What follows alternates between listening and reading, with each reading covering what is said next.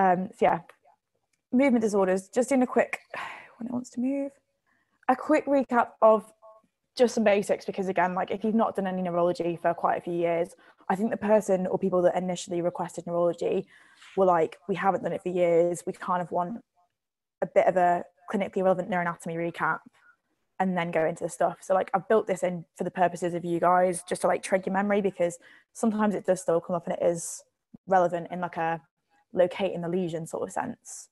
So just a quick reminder that your descending motor tracts are obviously going to be your pyramidal system, which is responsible for your voluntary movement through your cortical spinal and your cortical bulbar tracts, with your cortical spinal being your limbs and your trunk, and your cortical bulbar tract being your cranial nerves. And then you've got your extrapyramidal tracts, which are what we're focusing on today, all of those that are coming from the brainstem, particularly from the basal ganglia, and they're responsible for involuntary movements or autonomic movements. And I've gone into more detail on the slides and again in the handout on like what the different tracks do, but I'm not going to give it time here because it's not particularly important like in the bigger clinical picture. And just another recap again of like lower motor neuron and upper motor neuron signs, because stupidly they still come up. It's like an easy way to fail an exam question is to forget, okay, that's an upper motor neuron sign, that's a lower motor neuron sign, therefore that must be motor neuron disease because it's mixed presentation, or that one must be MS because it's an upper motor neuron presentation. So yeah, just reminding yourselves that like your lower motor neuron signs are those wasting and fasciculations. They usually target specific muscles as opposed to like a group of, say, like your extensors or your flexors, just because this is all happening like kind of outside of the CNS. You tend to present with weakness. Patients are going to be quite floppy and flaccid, and they'll have absent or reduced reflexes depending upon like the degree of or the like underlying pathology. And for upper motor neuron, you tend to present with this weakness, particularly of your arm extensors and your leg flexors, with this opposing spasticity in your arm flexors and leg extensors. So classically, this is like a stroke patient who's going to be walking along with their arm kind of like tucked up towards themselves, the leg really straight and dragging out behind them. They get this hypertonia, which is velocity dependent. So that just means that the faster you move it, the more hypertonic they're going to get. And sometimes we'll describe this as class nice spasticity. So that's just where the faster you go, like the more spastic their limbs will become. Hyperreflexia, so like any of the reflexes that you test will have exaggerated responses, and you get that positive Babinski sign of where you run your finger or pen lid or whatever you're using along the sole of the foot, and the toe is going to splay. Clonus of at least 3 beats, and there will be muscle wasting just because obviously they're not able to use these muscles as much if they're affected in this way, but it's not wastage due to lack of nervous supply. So yeah, just a quick recap for you there. And quickly onto just to cover sensory tracts. Obviously, you've got your unconscious spinocerebellar tracts, which are taking information from the Golgi tendons and the muscle spindles in your muscles, telling your brain, okay, my arm's over there, my leg's over there. And then you've got your conscious sensory ascending tracts, which are divided into 2. So you've got your posterior or dorsal column medial lemniscal pathway, which is what we're using for fine touch and tactile sensation and proprioception. Obviously conscious proprioception, because the unconscious kind of like, okay, my arm is over here, signals are coming from your spinocerebellar tracts. And then you've got your anterolateral system, which is for more of like your crude sensations, so pressure, pain and temperature. And again, that's worth remembering if you're coming across questions that are asking you like where lesions are in the spinal cord. I think I had a question that was like that in not finals but in 3rd year, so loads of us lost marks at the end because we were just like, okay, what's going on? But if you can pin it back to like that tract is there, if I have a lesion in this part of the spine, this is what it's going to look like, you can work it out. So yeah, if you want to go back to those, they're in the handout I've made for you, and they'll be on the sides to watch back, but just wanted to include them for the sake of like having a bit of a complete picture. Yeah, so again, this kind of might be a bit more recappy stuff for the perspective of like OSCEs, or just generally like seeing patients on the wards and things. Or if you get a question that's like, okay, a patient is walking in this way, what is the likely underlying pathology?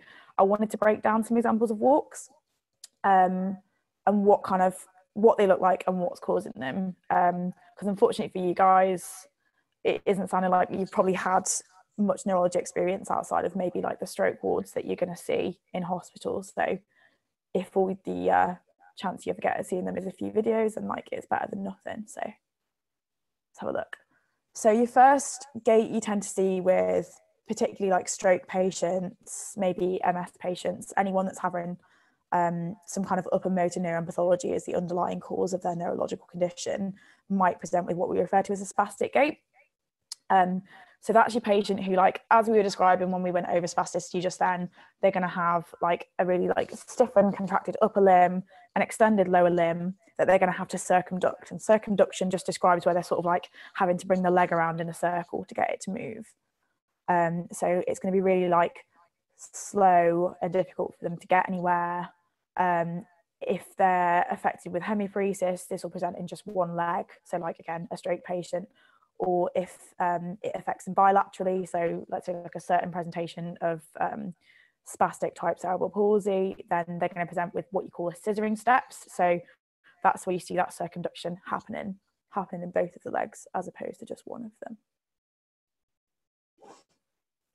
them. Stepping gait. So whenever you see questions that talk about foot drop, there's a little rule that you'll learn, I think, through PassMed, where it says, okay, if they can like do this but not that, it's L5, or if they can do the other one and not the other one, then it's peroneal nerve palsy. But again, you'll learn that through like trial in the past questions. But foot drop you can put down to weakness of distal muscles, peroneal nerve palsy, or L5 radiculopathy, usually caused by like a bit of discitis or something like that.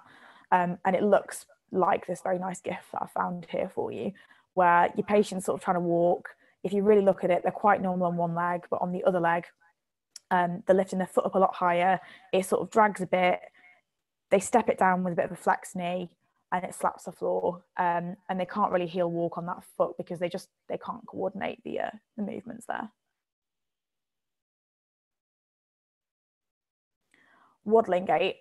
So if the last one we saw was to do with weakness in our distal muscles, this one is distal weakness in your proximal muscles. So you might get this with someone who's got polymyositis or classically muscular dystrophy. So you see it in Duchenne muscular dystrophy with what you call Gower's sign, where you've got these young boys that, because they've got really like wasted calf muscles, sorry, not the calf muscles, really wasted thighs, they struggle to like sit from a standing position, stand from a sitting position, so they sort of like climb up themselves. And I'm not sure what the patient here who's demonstrating the model for us has, probably a bit old to be having Duchenne's, because that's got quite a young mortality, but he's sort of demonstrating how he's got really weak hips, so he's kind of like throwing his legs about, and it's just because the pelvis isn't supported very well, so that leads to that sort of like pathognomonic waddle, if you will. And Trendelenburg gait. Now, whoever Trendelenburg was, he's got loads of things named after him, but it's basically just something that we see when you've got weak hip muscles. So this guy, I think, is a lecturer who's demonstrating with a little bit exaggeratedly, looks kind of sassy, what it's like to be experiencing hip drop. And it's just due to like, it could be a muscular cause, like due to the weakness of gluteus medius minimus, or it could be a nerve cause if there's some kind of pathology with L5. Parkinsonian gait. So yeah, again, Parkinson's is going to be like probably about 80% of what we're talking about today. So with Parkinson's, you get this like characteristic sort of really slow to initiate, slow shuffly gait, where they're kind of shaking as they go. They're in this stooped posture. So when we talk about the gait, you've got a couple words that describe it. So fenestrations are like this sort of like involuntary hastening that you see the guy demonstrating here. And retropulsion is just this poor postural control. So you can see that it sort of looks as though he's like kind of about to fall over at any minute. An underlying cause of this is just defects in the basal ganglia, or as we're going to see, like there's all kinds of things that can cause a Parkinson's picture. But whatever it is, it will be affecting the basal ganglia or some part of the dopamine pathway in one shape or form. And then cerebellar ataxia, yeah, you'll be glad to know that whoever was demonstrating the Parkinson's walk clearly isn't affected by it, because here he is perfectly demonstrating what you call the drunken sailor gait. So they'll have been teaching you in clinical skills for years that you've got to think of this as someone who's drunk and just can't like walk in a straight line, can't coordinate themselves. They've got this broad-based gait because they're just all over the place, and they'll do whatever they can to hold their balance. This won't be affected by whether their eyes are open or not, because they can't compensate with that visual input. It's usually caused by cerebellar lesions, and because the spinocerebellar pathways at least tend to be ipsilateral, they will veer towards the side of that lesion. And if you've got a midline lesion in what's known as the vermis of the cerebellum, then it will cause truncal ataxia. And instead of like the limbs being all over the place, like you can see here, it just tends to more be that they kind of fall all over the place. So it's usually that they fall backwards or sideways. And if they've got a lesion to any of the lateral hemispheres of the cerebellum, you get this limb ataxia, which is more like the picture that we're looking at here.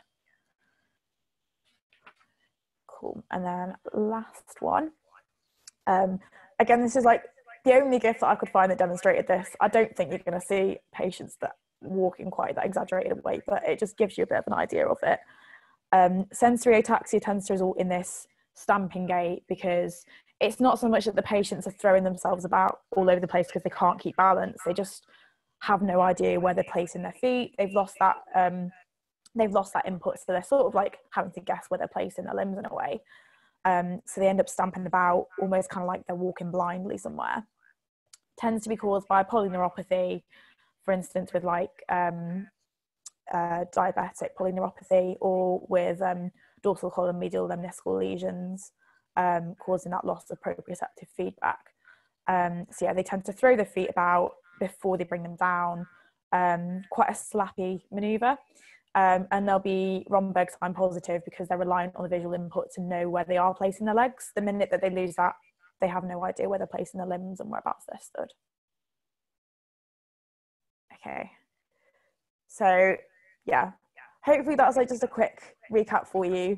Again, I know it's stuff you've done before, but it's stuff that really like, it is, neuro is one of those things that I think you can't really dissect it from what you've learned in second year, third year, fourth year, because it's just like all kind of one part of one bigger picture, and it's kind of hard to see a lot of the cases of this stuff. So hopefully that was a little bit useful to you. Anybody? Oh, good question. I think it is because they do a bit of that, but to my knowledge, there's a few that are kind of like high stepping gait.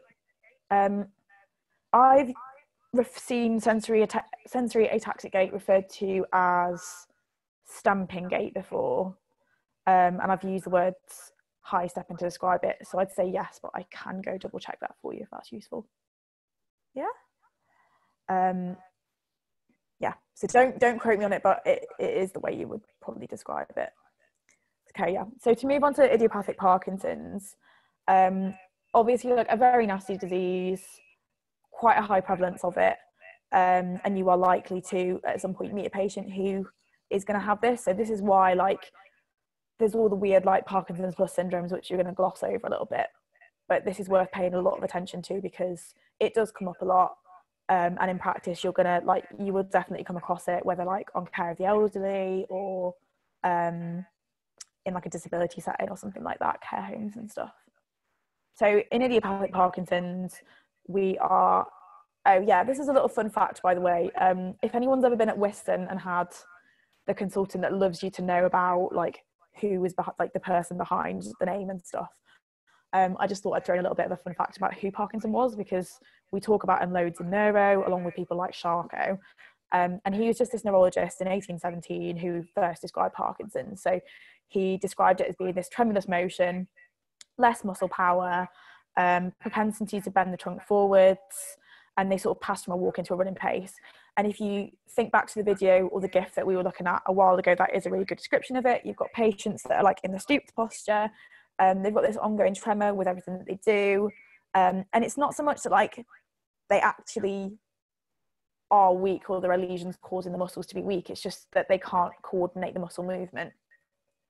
So yeah, if we take a journey into the basal ganglia, like particularly focusing on the, if you can see the substantia nigra, if you can see my mouse there where I'm waving that, that's the area that we're particularly concerned with here. Again, threw this in for a little bit of revision in case anyone's that interested in going through their neurological, then clinically relevant neuroanatomy. Personally, I never remember it particularly well. Yeah, just to remind you like why you're getting these weaknesses. It's just because within the basal ganglia, particularly like in the dopamine circuit, you've got these two pathways that are necessary for coordinating movement. So your substantia nigra, we will well know, produces dopamine through the pars reticularis. That dopamine is then active in two pathways. Firstly, the indirect pathway, which by binding to dopamine 2 receptors, dopamine is able to stop your muscles from causing, like having these unwanted contractions that are just involuntary, and it's to stop that competing with your voluntary movement. So they will be the kind of involuntary contractions that you're seeing when your patient is tremoring with Parkinson's, and the direct pathway is there to permit us to initiate movement and to execute movement, as I am, like, again, if the webcam's working and you can actually see me, in the way, like, you know, like just moving forwards normally. So you see this in your Parkinson's patients as that inability to like those slow to start movements that they have is just due to the fact that the direct pathway isn't being activated by that dopamine. So yeah, just a little bit of like the underlying pathology there of like why this picture's happening. So in idiopathic Parkinson's, you've got this chronic progressive neurological disease, which is characterized by arrest in tremor, rigidity, bradykinesia, so just slow movements, and postural instability, which both covers like your stooped posture, as well as this tendency to have falls that they have. So a lot of the time, like patients with Parkinson's, it's going to get picked upon as someone that all of a sudden starts being very slow. They've maybe had a growing tremor for quite a long time, and they're going to start to present with lots of falls. So I presume you guys are still kind of having CCTs like we were doing. I don't remember if this was a 3rd or a 4th year CCT, but falls in the elderly definitely like was a big one. So this is quite a bit of the spectrum of like something to consider if you've got an old person that's presenting with falls all of a sudden. It happens in about 1 in 200 people over 80. Obviously it's not limited to over 80-year-olds. It does tend to be in the older population, but you can get like certain genetic types that might present early. But the risk of it goes up as you get older. The underlying cause of it is you get these things called Lewy body inclusions that go and plant themselves in the basal ganglia, and it just causes death of your, what you call your, I think it's your nigrostriatal cells in your dopaminergic neurons in the substantia nigra. In particular the pars reticularis. So they're just like the buzzwords to remember, because very occasionally like they can come up in questions and stuff like that. Again, the picture to the right summarizes what your patient looks like with Parkinson's quite nicely there. But I don't know, for me, like I like to be watching videos and stuff to kind of see how that looks in motion, but we'll be going through the symptoms in a second anyway. Cool. So yeah, some basics. So yeah, we think there might be a genetic component. We don't really know. We know that the rate of male to female, the ratios are about 1.5 male to 1 female. So there's a slight male preponderance for it. We think that there might be some link between past head trauma and increased incidence of Parkinson's. We don't really know, because it's one of those diseases that, like, as we're getting an aging population, all of a sudden we're seeing it and we don't fully understand it, and obviously we can't take great histories from the patients that present with it, because it tends to come with like increasing cognitive decline as they go along with it over the years. So you tend to find the patients who get it, they have this program lasting like around 7 years, where they'll start to get difficulty with their sleep, might start to get like autonomic dysfunction, such as like erectile dysfunction, constipation, urinary symptoms, symptoms of akathisia like restless legs, and like general mood changes and things like that. So that's not to say that every old person that gets depressed is going to get Parkinson's, but generally, like if you take a history from usually like a collateral history off son, daughter, carer, whoever, they will report that there's been a few years where they've noticed a bit of decline in the patient that's presented with this. So to investigate it, as always, you need to do history and examination. In this case, it's particularly going to be a collateral history because often patients with this might present quite late because you get carers, relatives, whoever, just putting it down to being like somebody getting old until the specific symptoms start to present. And the specific way we have of investigating it is using what you call a DAT scan. So that's doing like single photon emission, CT, or a PET scan, using like radio labeled, whatever radio label, I think it's iodine that they use, to see like how active the dopamine transporters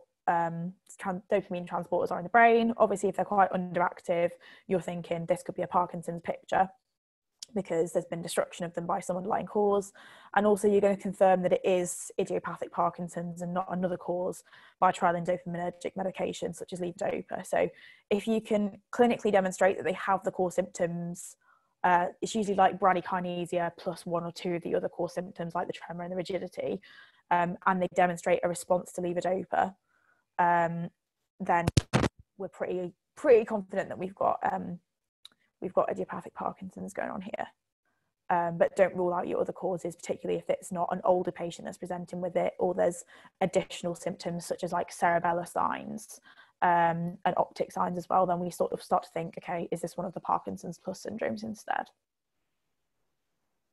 So yeah, I've just got a picture for you here of a DAT scan. Again, this isn't something personally that I've ever seen done in placement. I personally haven't ever come across many Parkinson's patients, but just in case you want to know what it looked like, and then thought I'd break down some of the symptoms for you here. So when we talk about the rigidity, there's two types that are quite characteristic in Parkinson's, where firstly you've got this cogwheel rigidity, which is just having the tremor superimposed over the rigidity, and it sort of presents as like this kind of cranking of cranking is probably the best way of describing it, of like when you're trying to passively move the limbs.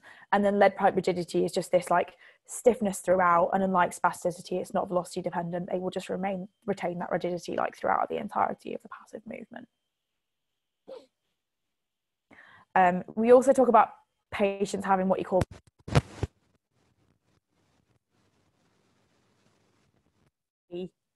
kind of emotionless, unfortunately like a bit of like a husk of a human being. It's quite sad.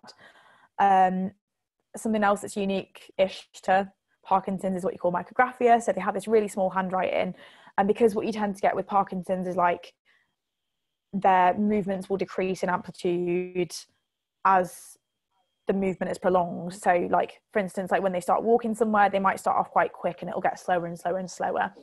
The same thing happens with the handwriting. So they might start off quite strong and then it'll just trail off all of a sudden, because it's like they sort of get this fatigue, and just like it gets harder and harder for them to communicate, for them to execute the movements they're trying to execute.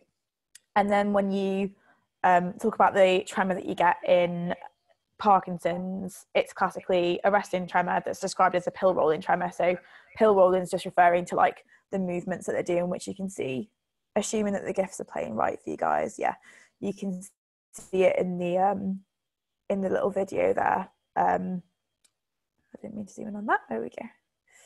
So yeah, just to quickly go over some of those features again. Well, not to go over them again. Yeah, you'll get those features, and usually they are like one-sided. And with time, it might say start just with like the tremor in the hand, and it will generally like spread across that side and then possibly like spread over to the other side. But it usually, for a reason we don't quite know, usually has a preponderance for one side over the other. And some other features you can get are just like a general fatigue, constipation, drooling and difficulty swallowing is quite common. So there's quite a high aspiration pneumonia risk in Parkinson's patients if they aren't cared for properly. And it's not unlikely for them to become comorbid with depression and then dementia, because this cognitive decline, either just because there is a link between the two, or because you've got those Lewy bodies getting to other areas of the brain as well. There's quite a high link between dementia and like in the later stages of it. And I talked about how falls can be an initial way of it presenting, but often it can also be that someone just notices that they're struggling to get up out of a chair or get up out of bed because they're struggling to like initiate their own movements. Yeah, so it is a sad condition. Yeah, I'm just trying to keep checking if any of you guys have any questions. Cool. So yeah, luckily, at least for a while, we can medicate this. With like being a chronic condition and it being one that mostly affects the elderly, we don't have a cure for it. So your mainstay of treatment is going to be levodopa.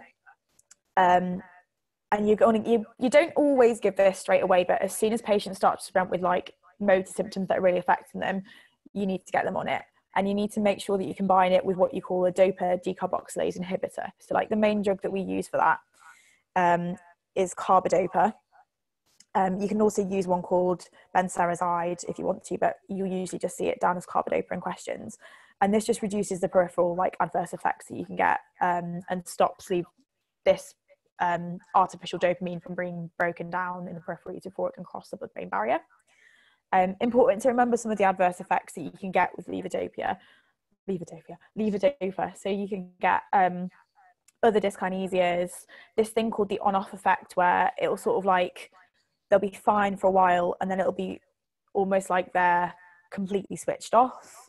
They can get postural hypertension, arrhythmias, psychosis, and they can particularly get this like nausea and vomiting. And you can treat the nausea and vomiting with domperidone, which is an antiemetic that, yeah, even though it is a dopamine antagonist, it doesn't cross the blood-brain barrier. So it's not going to become a drug that's going to aggravate the Parkinson's picture any more than it already is doing. Some other kinds of medication you can consider using, and usually you'll use these alongside levodopa. Like it's quite rare for you to take patients off the levodopa, so you can sort of see an example packet of that up in the top right corner where you've got someone on carbidopa, levodopa, and entacapone, which is a COMT inhibitor. So you can consider dopamine antagonists. We tend to use what you call non-ergoderivative dopamine antagonists because your ergo ones, which you used to use before them, cause fibrotic changes. So things like cardiac fibrosis. So the risks of them weren't really worth the effect. You might use MAO-B inhibitors like selegiline, antimuscarinics to deal with your tremors, COMT inhibitors. And for really advanced patients, you might consider using apomorphine. So I think the main bits that I've always taken away from Parkinson's treatment have been your levodopa, carbidopa, and apomorphine in extreme cases for like short symptomatic relief, because as patients go on in the levodopa treatment, at some point, for whatever reason, they get kind of resistant to levodopa and it stops working. And apomorphine is just really good at like quickly relieving them from quite disabling symptoms, and you can give it subcut either as like a quick pen like you sort of would an EpiPen, or you can have it in a driver.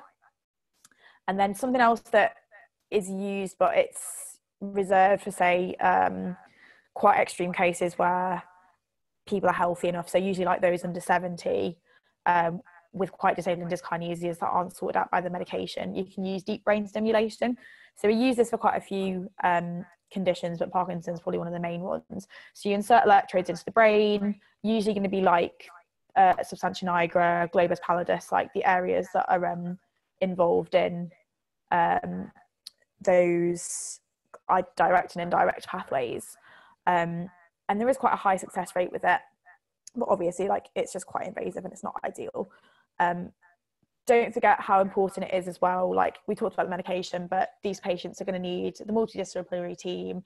They're going to need speech therapy, particularly if they're not that far on. They're going to need occupational therapy input, physiotherapy is all going to be really useful. And it's important to remember as well, like you're not suddenly just going to withdraw any of these drugs because you've got a risk of akinesia and malignant neuroleptic syndrome as well, which if you've covered any psychiatry, like you'll read more about that when you do antipsychotics, which again can be done in another session at another time. Yeah, quick like little breakup thing. If you want to see what if you want to know a little bit about the history of Parkinson's and like kind of understand this on-off effect, would highly recommend watching Awakenings, which is based on a book by Oliver Sacks, where you get Robert De Niro basically. It's for anybody that hasn't watched it, it's sort of set around like when levodopa was first proposed. I think it's like one of the first drug trials for levodopa or something like that. And the patients are like, this is amazing. Their lives have been restored, but then all of a sudden they start to become aware of the on-off effects and the fact that it's not a permanent solution. So yeah, quite a sad film, but actually like think of it as a revision break. Think of it as education. So yeah, follow-up and prognosis. So these patients are going to be needed seen by a neurologist, a movement specialist, movement disorder specialist, I should say, about every 3-4 months. They're going to need a lot of input from different groups. And within about 2 to 3 years, which is not really like a long time at all, you can expect that levodopa and whatever other agents they're on are going to start to wear off a bit. So their symptoms start to come through again. They start to get this on-off effect, and the level of disability that they're experiencing increases. With time, they experience more freezing, which is where your patients, they're not even like just shaking and struggling to move about. They're struggling to initiate any movement at all. They fall over a lot, and the prevalence of dementia shoots up as well. And this progression is accelerated by having patients who are older at the age of onset, whether that's just because they've been caught further on in the first place or not. Patients who present with rigidity and hypokinesia as they're presenting symptoms, say over bradykinesia or the tremor. Patients that don't show as good a response to dopaminergic agents like levodopa, and those who have cognitive decline or other like more abstract symptoms of Parkinson's present at diagnosis. So yeah, there's a nice, and literally until maybe like a couple of days ago, I'd never seen this before, but you can break the stages of Parkinson's down into 5 stages if you really want to, which we've kind of covered, where you'll have like the minimal symptoms, might not really notice it, starts to affect the whole body a little bit more, then the balance and coordination start to go, and then they slowly become like more and more bedbound, more and more like reliant on other people. Yeah, this is kind of like information that's is generally like a very like good way to break the information down about what's going to happen to patients that are maybe in like stage 1 or 2 of the journey. Obviously like still like really not a nice thing for them to read, but it explains like the sort of timeline of it quite well. So yeah, on to the Parkinson's plus syndromes, which I always think like the likelihood of you ever actually seeing these just in a hospital, not very likely, but they still kind of love them in exam questions because they're just a little bit weird and wonderful. So they're worth knowing. So we've got 3 of these. Obviously, like there's loads of other causes of Parkinsonism as well, which we'll have a little bit of a brief look at, some of which is in the handout, because you'll cover it in other things. And I'm not going to like make you stay here forever to talk about it. But yeah, your Parkinson plus syndromes, you're definitely obviously not going to cover anywhere else. So first one is progressive supranuclear palsy. Name makes it quite easy to remember the key features about it. So it obviously presents with the symptoms of Parkinsonism, with your like key feature being this postural instability, and quite early on they're presenting with falls. You tend to find that the trunk is a lot more rigid than the limbs, and they've got what you call vertical supranuclear gaze palsy. They're going to have difficulty looking up. They might also have some other like cranial nerve palsies like pseudobulbar palsy, issues with the speech and swallowing, and cognitive decline, such as dementia is also quite common with this. So like I said, yeah, it's characterized by these visual problems such as looking up, making vertical saccades, so that's like those upward eye strokes, and converging, so bringing the eyes together to like focus on something that's just in front of them. And the sort of characteristic face of this, which I suppose you sort of just get when you're looking kind of annoyed anyway, is what you call precarious or precarious sign. So that's the picture that's in grey at the bottom right there. So you have this like wide-eyed stare, furrowed brow, and deepening of facial creases. The underlying cause of this is to do with tau protein in the basal ganglia, not so much with Lewy bodies, or at least like that's what we believe it to be. Another name for this that you might sometimes see is in the picture just up in the top right here, which is Steele-Richardson-Olszewski syndrome. Might have said that wrong. Probably like worth just making a mental note of, just because sometimes people love to call things by stupid names that you haven't got like in your notes for some reason, but yeah, that's like the classical name of it. Okay, so second one is multiple system atrophy, not to be confused with stuff like multiple organ failure or whatever. I think I usually see the word multiple system atrophy and not necessarily apply it to neurology, but it's another one of your Parkinson plus syndromes, which is characterized by autonomic and cerebellar symptoms, and it's usually a case that like one or the other is more obvious. So obviously if it's cerebellar symptoms, it's going to be things like that cerebellar ataxia. If it's autonomic symptoms, it's going to be things like bladder atony, constipation, erectile dysfunction, postural hypertension, and stuff like that. And quite a common early presentation of this can be vocal cord palsy. And this again is due to alpha-synuclein inclusions. The other like fancy name for a type of this is Shy-Drager syndrome, which you can see like if you look in the sort of little cheat way of remembering the symptoms of the image I've got over there, like it's in the last little bit there for you. Again, like I'm saying, like, okay, this is a really common presentation of, you know, vocal palsy is going to be a common presentation of it, but it's sadly like it's not that common a thing. But yeah, still worth remembering that this is the one with like autonomic and cerebellar symptoms if you're going to remember any detail about this.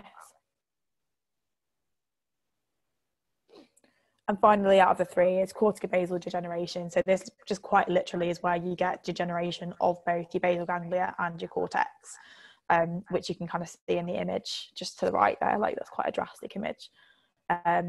So that presents with this thing called alien limb phenomena, where the patient literally will have a limb that just has a mind of its own. Myoclonus.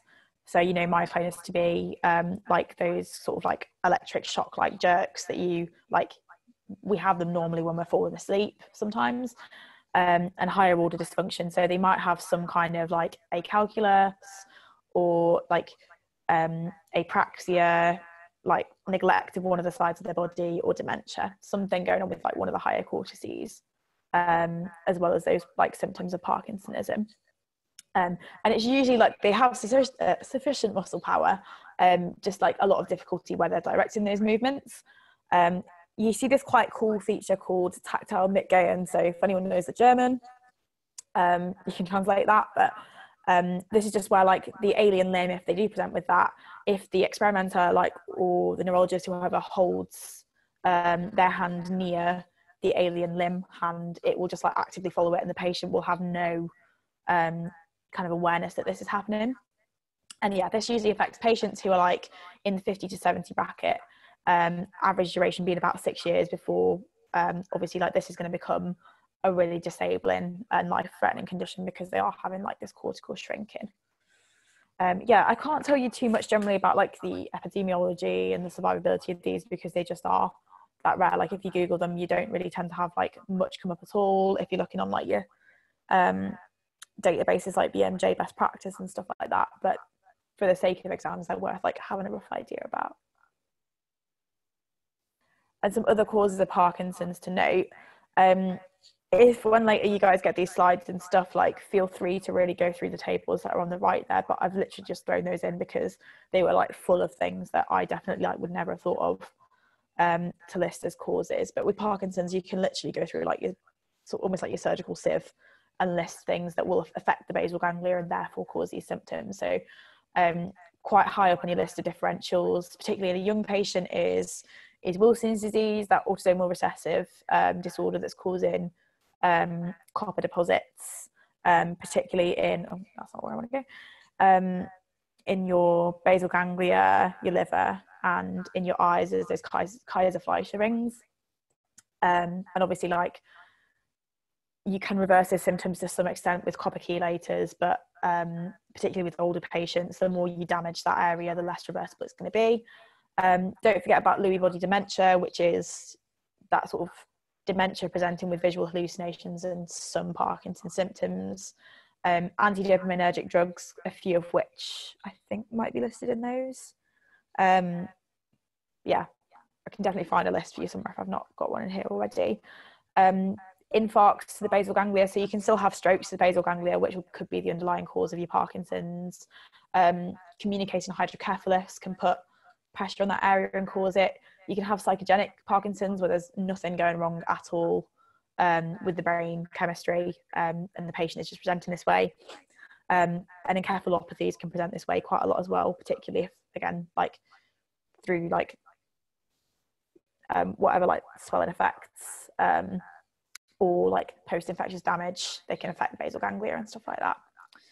So yeah, always worth kind of reading your exam question and just making sure that it's not giving you clues that something else could be the underlying cause. So is it dropping something in there about your patient having like asterixis or like a really reduced ceruloplasmin, and then you're thinking, is it Wilson's? Are they presenting with these hallucinations? Are you thinking it's Lewy body dementia over Parkinson's? Just like, yeah, stuff like that. Don't always just jump to it being Parkinson's. Okay, finally, and then we're going to have some quick questions for you guys. Just wanted to throw in there like hyperkinetic movement disorders. So again, like these we've probably been seen years and years going back, but they're still part of the spectrum of movement disorder as well. So you've got the broad categories of having tremor, which, like we saw with Parkinson's, is a rhythmic sinusoidal oscillation. Chorea is what we describe as like a dance-like movement where you've got these excessive irregular movements that might go, say, like from the shoulder, move down the arm, and then like rhythmically move from one part of the body to the other. Myoclonus is those brief shock-like jerks. So you particularly tend to get these just physiologically, like when we're like really overtired and we're falling asleep, and we have like a shock response to wake ourselves up. You see them with opioid overdose. You see them with primary myoclonus and myoclonic epilepsy. Dystonia is where you've got sustained muscle spasms. So it's usually that you've got like agonist and antagonist are both contracted, and it results in these like sort of twisted movements. So patients can present with like different types of dystonia. You might get what you call torticollis, where it's the neck and it causes them to like jerk the neck backwards or forwards. It could be trismus, which is where they've got like these spasms of the jaw. Yeah, there's all kinds of different types of dystonia, and again that can present for like loads of different reasons. Hemibolismus, which is when you've got these violent swinging movements of one side, and aphatosis, which is probably like the most subtle and purposeful seeming ones. Yeah, I haven't for some reason put tics in there, but don't forget about tics as well, which are like those stereotyped movements or vocalizations that people can suppress for a while, and then they get this like unsustainable urge to like have to let the tic out, and it could be a vocal tic or it could be a movement tic. Obviously, like your most famous presentation of that is going to be Tourette's syndrome. And another key, particularly in the context of Parkinson's disease, another key movement disorder to bear in mind is extrapyramidal side effects. So they themselves can be a cause of Parkinson's type presentation. And extrapyramidal side effects classically occur with neuroleptics, so usually the typical antipsychotics, and that's why we now use atypical antipsychotics. And it tends to be like, this isn't to say that every patient that's going to be on antipsychotics is going to get this, but the risk is with like chronic use of neuroleptics. So the 4 like key presentations you can get, and I have seen this in a couple of like multi-choice questions before, are acute dystonia, where, as I was talking about with dystonia on the previous slide, you tend to just get it in one particular area. So it might be like in the neck, like torticollis. It might be what you call an ocular gyric crisis, which is, yeah, obviously like just where it's affecting the eyes, and you tend to get people with this like upward deviation of the eyes, and like they're quite restless and agitated. You might get what you call akathisia. So that's just referring to restlessness, usually presents as like restless legs or pacing, and patients get this irresistible urge to move. You might present with pseudo Parkinson's. You might get what you call tardive dyskinesia, which is probably like the most characteristic presentation, where patients get these like writhing facial chorioathetoid movements where they're like smacking their lips, they're sticking the tongue out, the jaw's writhing. May sometimes like affect the extremities, but it's very often just localized to the face. Your management for these is to use a drug called procyclidine. And you also want to withdraw the neuroleptics, because the longer that you keep the patient on them, the more likely it is that these will become irreversible. And yeah, wait a few months, because it can take a while for these effects to just wear off as well. Just as a last disease, I quickly wanted to talk about Huntington's, because I don't know, I can't think from after second year where it actually ever came in to teaching, but obviously it's still relevant to finals and stuff. It definitely has still come up. So in case you've not touched on it anywhere else, Huntington's disease is obviously an autosomal dominant trinucleotide expansion repeat of your CAG gene on chromosome 4, which results in what you call the defective Huntington gene. I couldn't actually tell you what the Huntington gene does, but it does, because of this mutation, you then get degeneration of your cholinergic and GABAergic neurons in the striatum, which, as being if you know, GABA is one of your key inhibitory neurotransmitters, it's obviously going to lead to a picture of hyperkinesis. So you get this chorea, you get personality changes, particularly those what you might consider frontal lobe personality changes, like irritability, depression, apathy, associated intellectual impairment, other kind of issues with movement, like abnormal eye movements and dystonia. And you tend to find that because this only affects patients, it's usually patients 40 and onwards, and it demonstrates genetic anticipation, and it will affect everybody that is a carrier. It's got complete penetrance. So you may find that, unfortunately, patients presenting with this will find out they've got it too late after they've already passed it on to someone else. Yeah, but it will get worse with each generation. So you can get de novo examples of it where patients are quite mild, but if they continue to pass it on, it will get worse with each generation. So genetic counselling is quite important with this, and it generally causes death after about 20 years. We don't have a treatment to cure it, but you can treat some of the symptoms like chorea with risperidone or sulpiride, and you can give other symptomatic treatment like anticholinergics and things like that, antimuscarinics even, for some of your other symptoms, and obviously offer supportive care. Cool. So if you guys can do the poly thing for me like you did last week, got a quick quiz for you. We'll see how that goes. If anyone's got any questions as well, feel free to ask them now. It's quite nice when you guys ask questions as you go, because obviously it's quite easy to forget them partway through and stuff.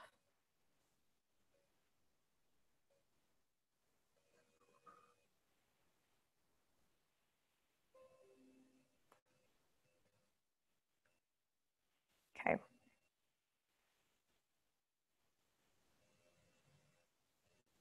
Do you guys need the link again, or are we okay?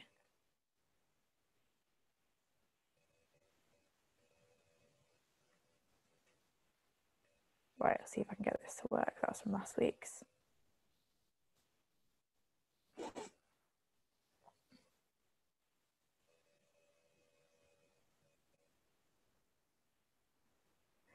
Again, these might not per se be things we've been talking about today, but there's a few things that I'm just going to assume that you're quite tipped up on. So where tremors are concerned, they usually quite like to throw essential tremor into the mix. So that's going to be your younger patient who's presenting with a bilateral shake, that, as opposed to being a resting tremor, might be more of an intention tremor, and it's going to get worse with stress and emotion and improve when they've rested or they've had a drink. It's probably going to be autosomal dominant. It could be passed down through the family, and the way that we have first line of treating it is propranolol. There's not really much basis for treating it with other kinds of therapy. Okay, if this doesn't work, then I'll try and post it as a thing a separate time. Okay. Right, we might not be able to do the quiz then. I'll tell you what, if that's not going to work, I'm sorry, I did want to have a little bit more participation than this, but I'll try and post it as a thing for you guys to do afterwards.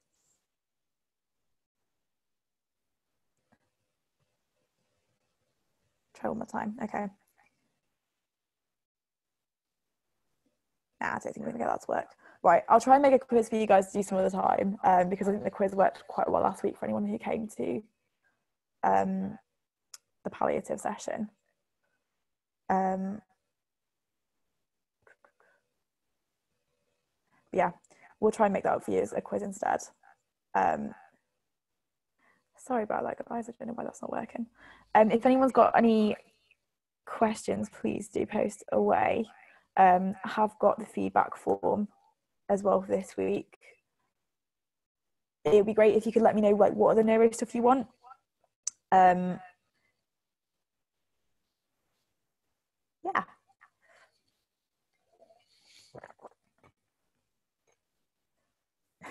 I'm glad you guys are finding these useful because sometimes you sort of, I'm going to pause recording that actually. Yeah, thanks for tuning in, guys. Yeah, you sort of sit here at the screens like talking to yourself, wondering if it's going down well. And it's a lot easier when I'm quite used to speaking in front of groups of people. It's really weird just talking at a computer. So hopefully like I don't come across as a complete nonce to you. If you've got specific bits of neuro or anything else, to be fair, that you want to do, like, again, let us know because we are at your disposal. Sorry that the quiz didn't work. The intention was there for it to work, but for whatever reason, my internet isn't having any of it. But I'll get it available to you.